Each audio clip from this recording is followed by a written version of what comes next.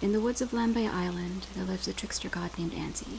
He is a nymph of the woods, as Irish as the land and green as the trees abound, adorned in spider silk clothes comprised of a white peasant top and capris. His feet are always bare, so that they're free to always become roots, and his hair is actually leaves and moss. Jackie has always found him interesting, if also a bit annoying. He himself is a remnant of old.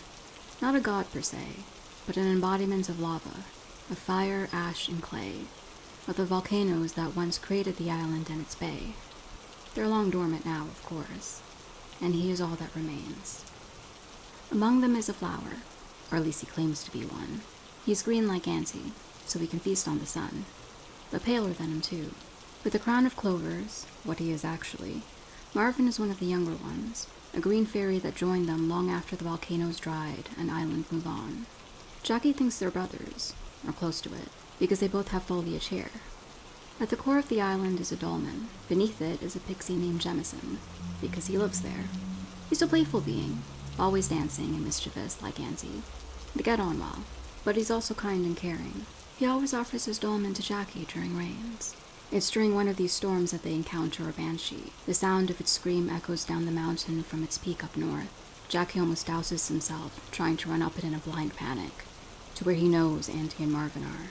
Banshees aren't common in Lambay, because they're born of humans whom died in dismay, those left to wander the island and scream warnings to those who stray. And there just aren't enough humans living on their island. Dolmens are easily breakable. They're just rocks piled on top of each other. Certainly, the arrangement is stable and stands up against all sorts of storms and aggravations, but it's still just rocks on rocks, with no glue, no sap, no rope.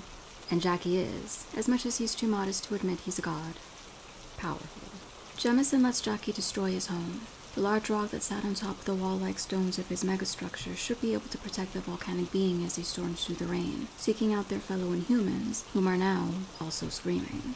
That's why James let him destroy his home in the first place. That and the fact that Jackie will easily help him rebuild it. Anti once destroyed JJ's home out of spite. He never helped fix it, though. He grew fruit instead. It was delicious. The scene they stumble upon after stomping through the forest up the mountain is, well, it's a strange one. What they heard was not a banshee. It was a human that tripped. Oh God, there's more of you. The human cowers from them in the dirt, clothing and skin completely soaked, tears falling down his face as something smelly pours from a bottle in his hand out into the earth beneath him, into the forest that is their true home, and into the ring that is Marvin's house. Suddenly, his screaming makes sense.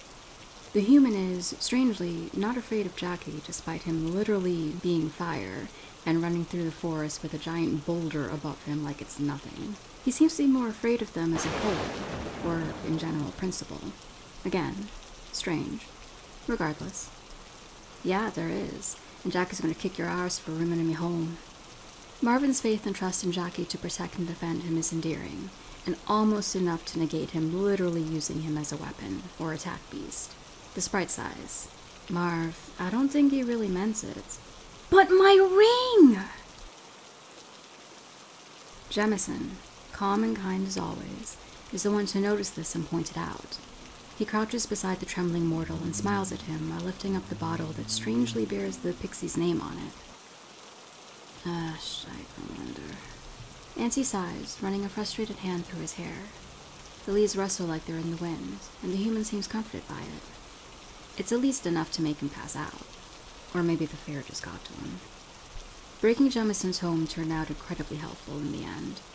Jackie can't touch humans because he's literally molten earth. He'd burn them.